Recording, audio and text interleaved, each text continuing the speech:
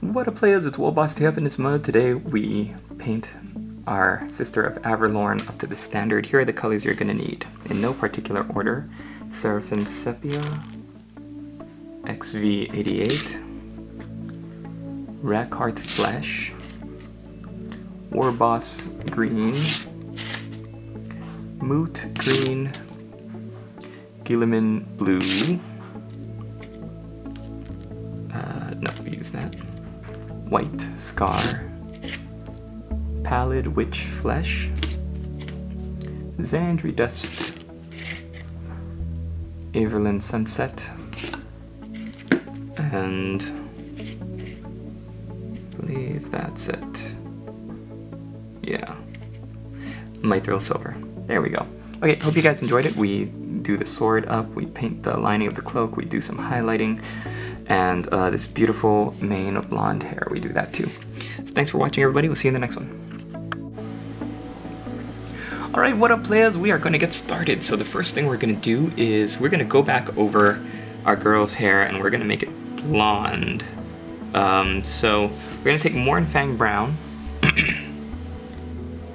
and I love this blonde recipe. I found it on Daka a while ago, and I did it for my dwarf blondes and gingers, like redhead videos, which you'll find in my playlists. But I haven't really done it with the new colors yet, so I was really excited to get started. Just haven't really had an opportunity, and now I'm glad I do. So this will make a really nice creamy blonde with good like bone colored accents.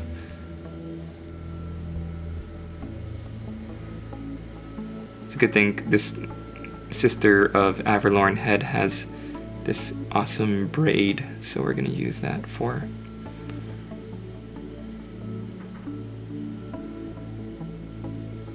a lot of it.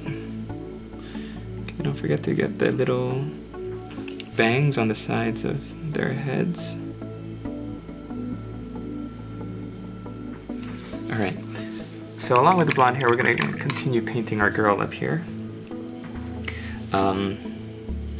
What are we going to do? What are we going to do? We're going to take our Mornfang Brown and we're going to go back over all the boots. Just make sure you've got everything there.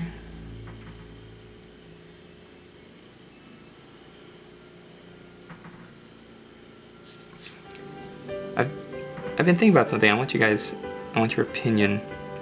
I've been thinking of changing the titles of these videos from how to paint to just calling them tutorials, so people know that, like, if you're a new subscriber, you might not know what a tutorial is, or you might not know that it's just me, like, basically going from front to end with a miniature. And sometimes it's in a Games Workshop color scheme, but sometimes it's not, and that can be quite off-putting. Warboss Tay Green, oh yeah, my favorite color. You know, get my Micron art pen right here. Gotta do it right.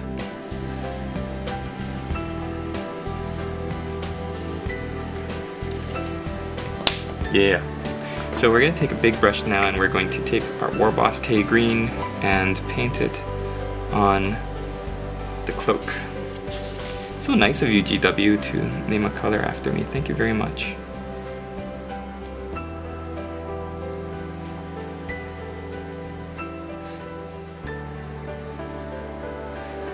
The danger of using a big brush like this wash brush is you don't want it to get into any of the other painted parts of the model.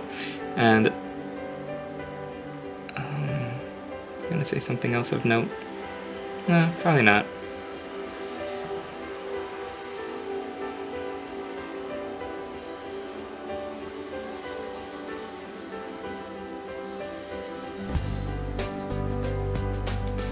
It's new. Or this Games Workshop range is really, it spreads really strangely sometimes. I find myself having to do more than one application of things. Whereas in the old color range, you could thin something, thin down the paint on like your color palette and then put it on, and it wouldn't separate as much. You could get a lot more done in less time.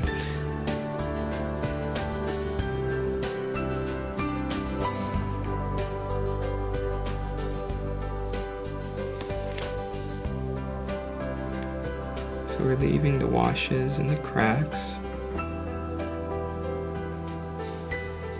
We're just trying to get all the green areas.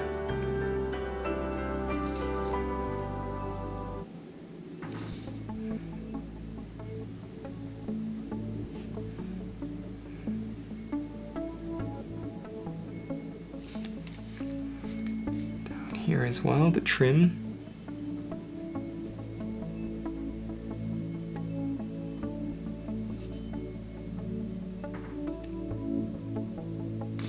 I think I put too much water in my green when I was putting this on the cloak. That's alright. Live and you learn. We're gonna do some little bit of highlighting now. We're gonna take Eshin Gray.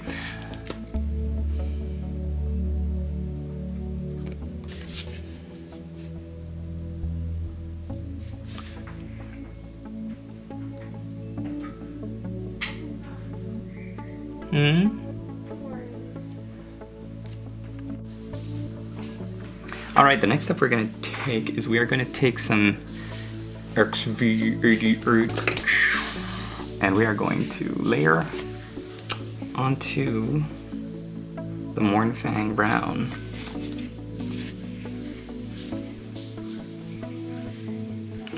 Now you want to kind of try to keep some of the Mornfang Brown still visible. You don't want to just slap it on the whole area of hair. But overall, yeah, we are covering, because this is kind of like the base of the blonde hair. I like that we started with Mornfang Brown. I think if we started with this XV88, then it would be a little bit too much of this kind of mustardy yellow. It's nice to have that dark brown showing every so often in the recesses, but overall this XV88 is the great color that we're going to build up from.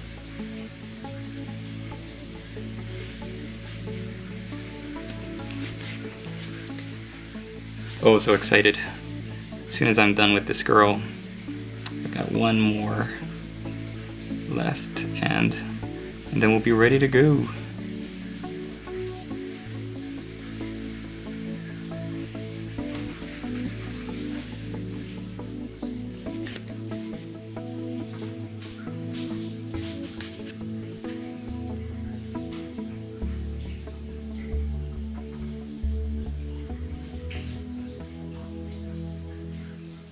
How you doing with the focus there, Igor? Yeah, I'm doing just fine, master.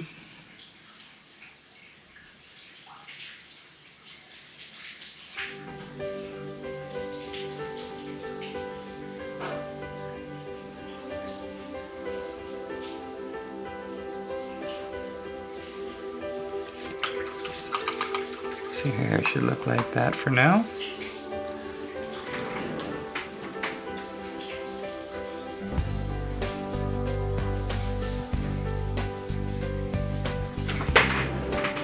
Next, what we're going to do is we're going to take, we're going to go back over and make sure that all of our white is even with white scar. I'm going to paint it all over all the white areas.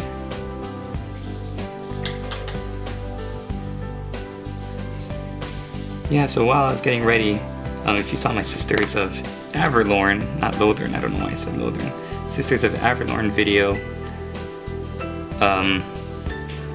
I had only really used the Gale Force 9 Spring Flock, but I did have a chance to go back to my other place yesterday and pick up the metal flowers.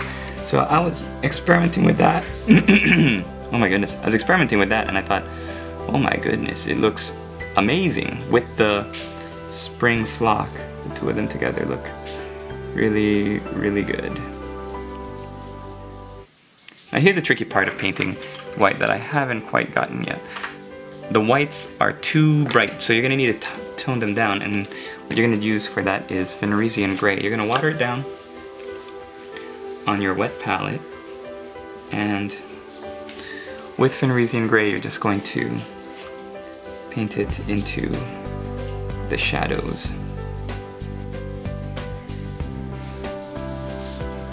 You don't want too much because we're not looking to change the color, we're just looking to add some shadows to the white.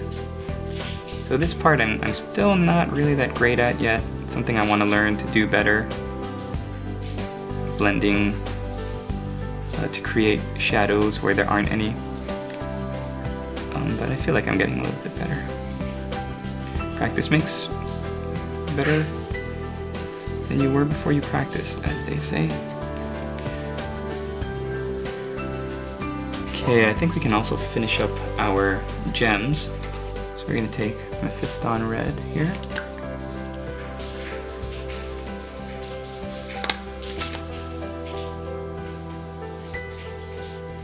And you're just going to paint inside the gems, inside the corn red that we painted in the last episode.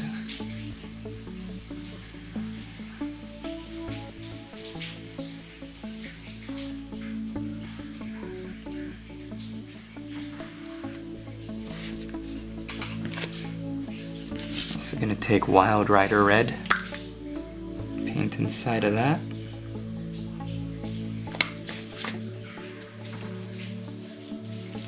With the Wild Rider Red, what you're doing is you're going to make just like a little bit of a line on the lower right side of each gem, like this. Lower right side, lower right side.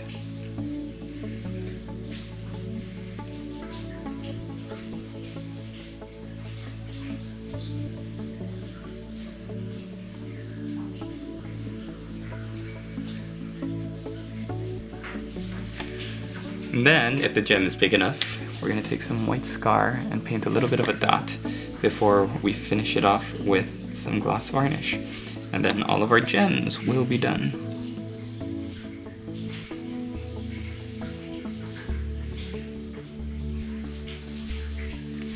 So only do this if you see that your gem, like this one on the back of this guy's scabbard, has the space for it.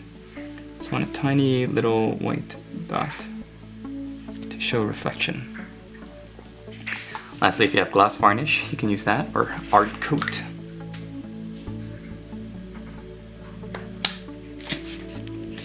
You're just going to run over all of the gems.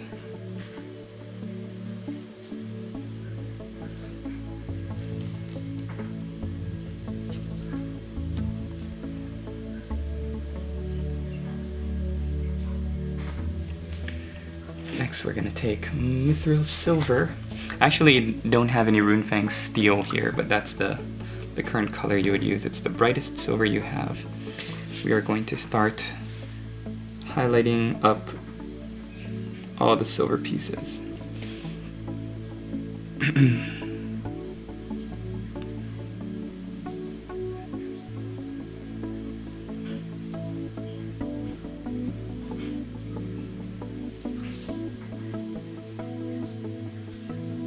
So the scales here for the armor. The gauntlets here. I think we might have done this in the last video, so we're just kind of going back over everything we did. Now with the sword, what you're going to want to do is create shadows. So, like painting non-metallic metal, you'd go opposite, opposite.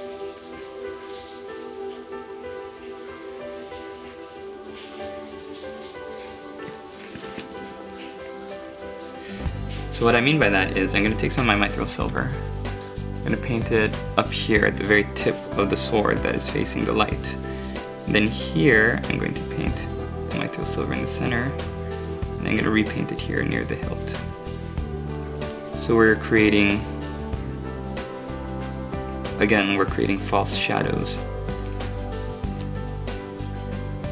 Is that the new movie with Johnny Depp? No, I think that movie is called Dark Shadow, and it was actually released last year, Igor, not this year. Oh. Well, I would know that if you let me out of the man cave more often, master.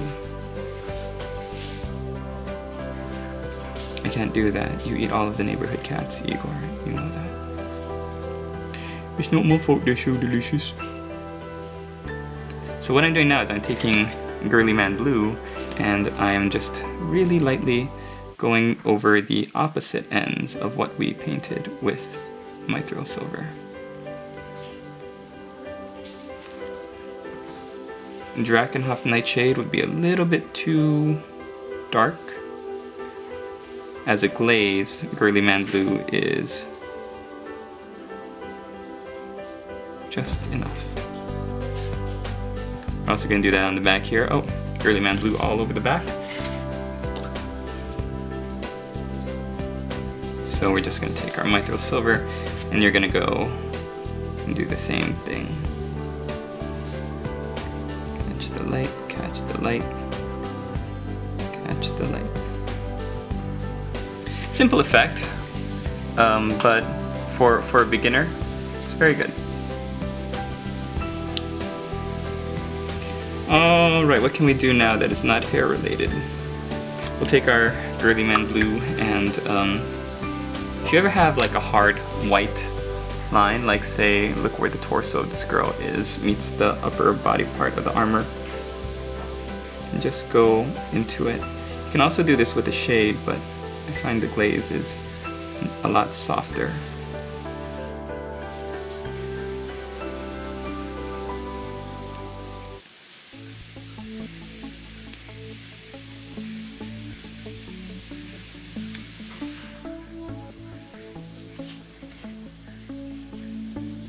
This is just for the hard shadows, the divides between materials. Okay, next we're going to take Averlorn Sunset and mix just a little bit of it into XV88. So for this, you're going to really need a soft palette. Soft palette, wet palette. That's a singer's term. Igor's been giving me voice lessons, so I can sing pretty like him. So you get your wet palette.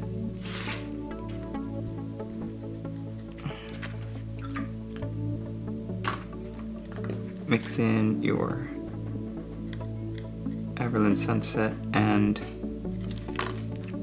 XV88, and then you get a color that's a little bit similar to the old Snakebite Leather, except a little bit more of a yellow tone.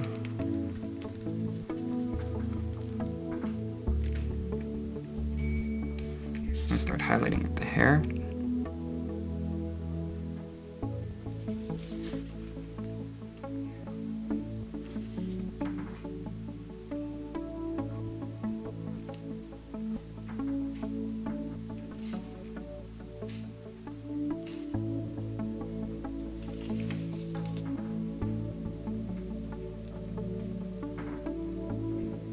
So the Sisters of Averlorn, and most GW models nowadays, characters with hair have their hair sculpted on rather than just being a big fat mop like they used to do in the 90s.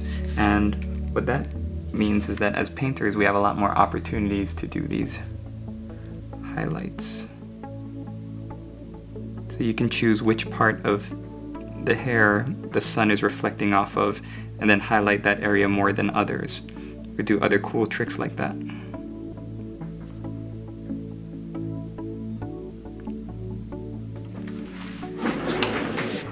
Next,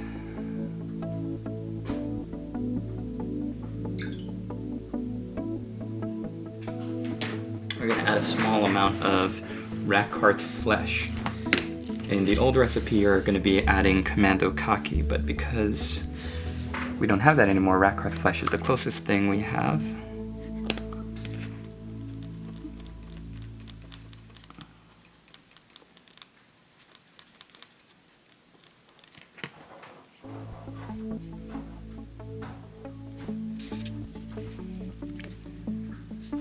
And the trick of highlighting hair is you want to start at the middle of the highlight you just did and try to keep in the center of it.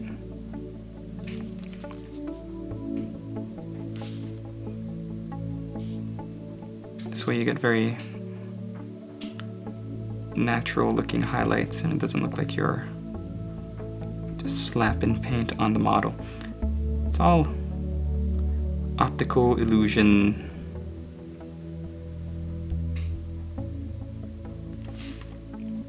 You know, when somebody's looking at your model from across the table, he'll see these individual strokes, and his eye will pick up the difference because of the shading we're about to do, and because we're still leaving a lot of the color that we used previously underneath.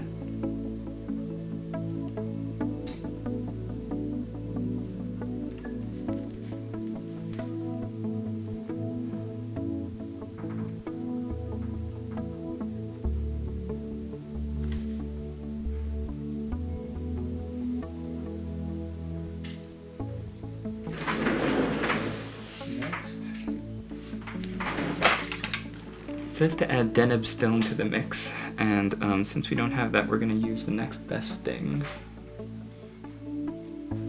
which is a little bit of Xandri dust mixed in with pallid witch flesh. So you're going to take all these colors and mix them together. So that's why it's really good to have a wet palette nearby.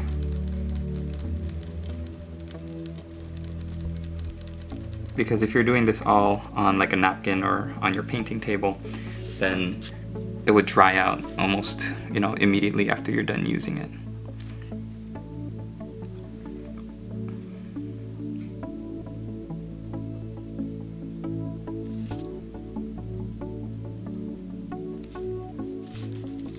So find the highlight color you just did, the step previous, and only work in those lines.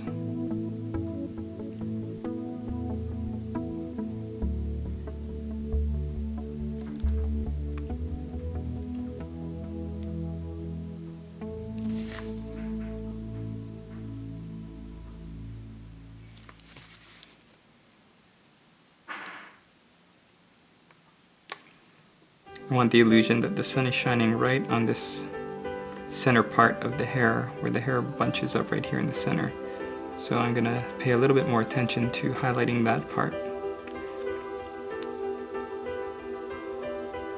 Right here.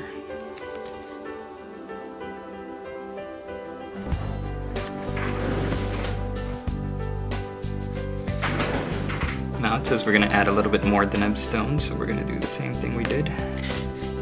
Xandri dust and pallid witch flesh.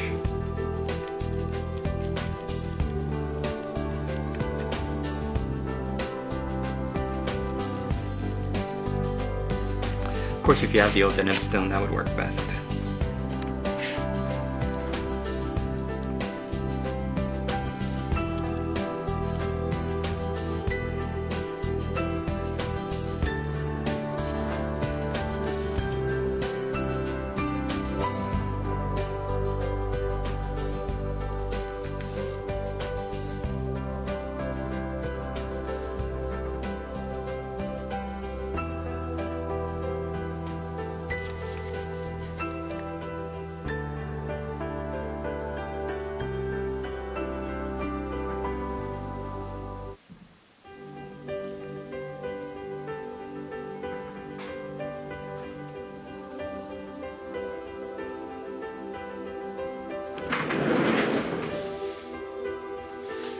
Next we're going to add straight white scar.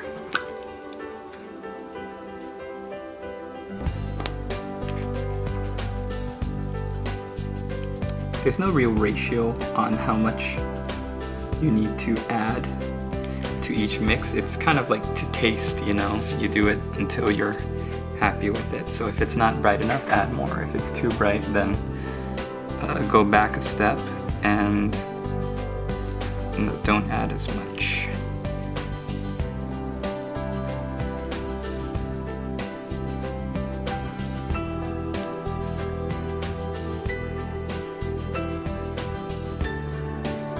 Great, like this head reminds me of a lion's mane. The great thing is that all this hair is sculpted, but you're really adding to it with these highlights.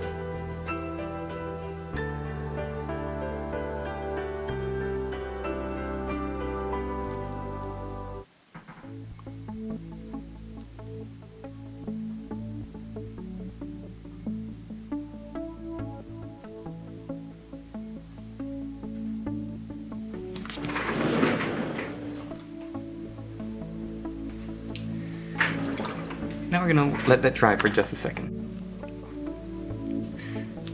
For our bow, we're gonna take some Girly Man Blue and we are going to wash the bow with it.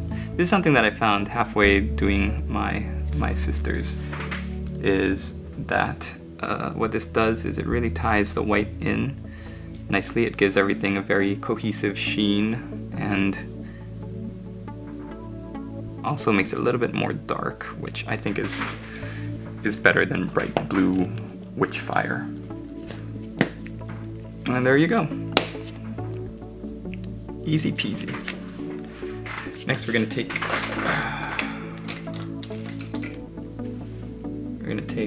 a brush and some moot green, and we're gonna highlight the cloak.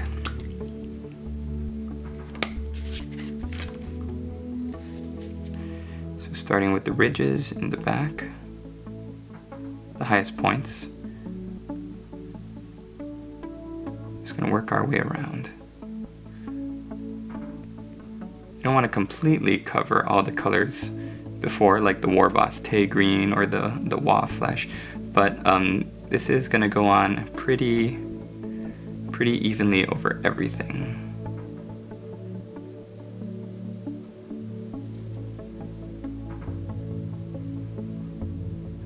It might look bright to you, but we're gonna tone it all down in a little bit with some washes, or some shades, I mean.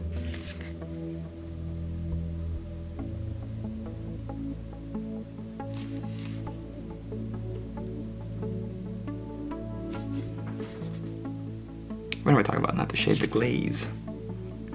We did the shade.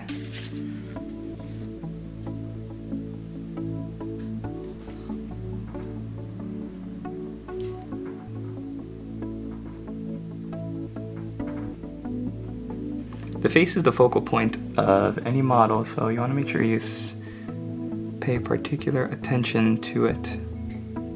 Especially when you've got a model like a girl model like this, and unhelmeted heads of any kind of model. People tend to look at the face almost immediately, so you want to create a good impression with that before they start looking at everything else. Okay, so now we're going to take, where is it? Seraphim Sepia. We're going to wash the hair. We're going to wash that sepia into the hair. Oh yeah!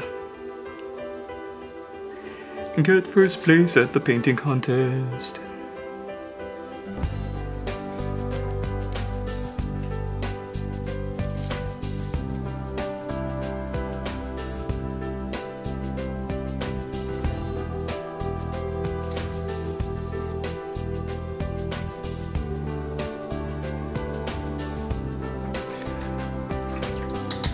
Now we're gonna let that dry because that looks really awesome.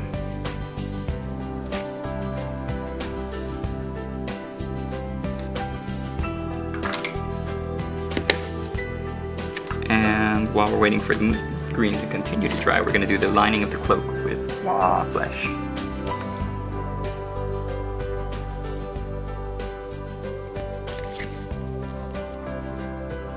So you're just going to take a thin line and run it down the side.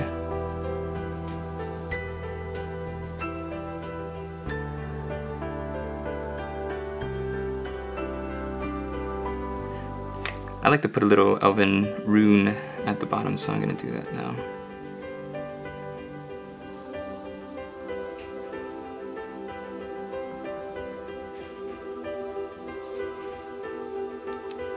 Then just do the same thing running along the bottom of the cloak. The thinner the better, so use whatever tricks you have. Like, one of the tricks I like to do is after dipping my brush into the paint, I will wipe it off, and while I'm wiping it off, just kind of focus it into a nice sharp tip. You just want to find your way around the legs, between all the folds.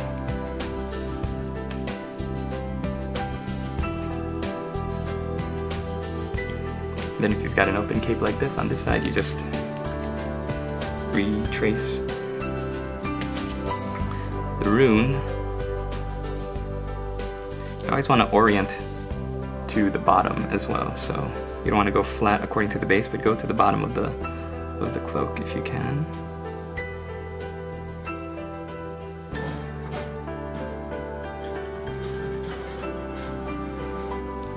If you're not sure about elven runes, just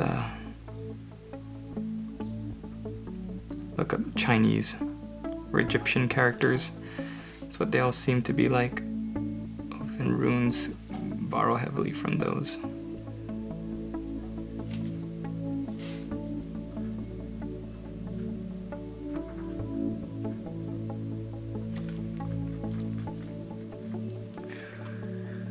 Once you've got your initial runes out of the way, you're going to take White Scar and just tidy them up, tidy up the sides.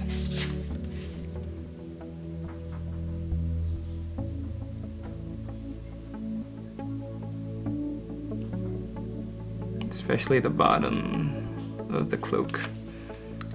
You'll notice that it gets all wonky in there, so you just want to get in there and you're kind of like stabbing in through the back to get there, but not many people are going to notice that, so I wouldn't worry about it too much.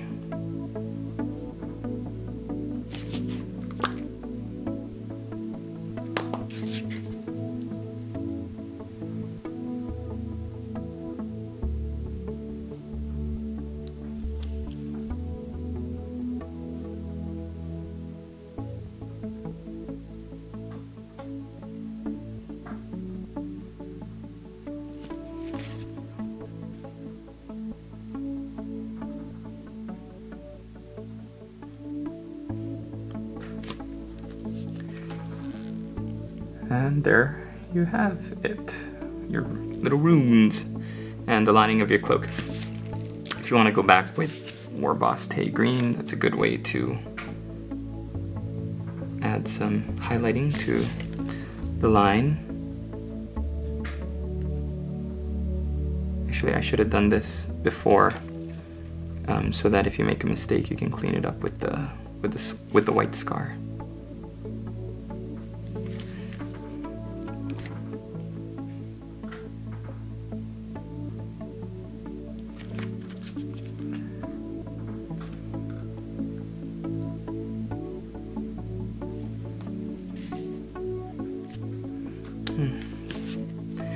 It's not exactly the same. I think I put a little bit too much at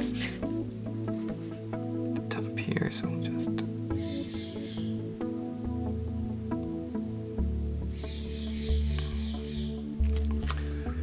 There we go.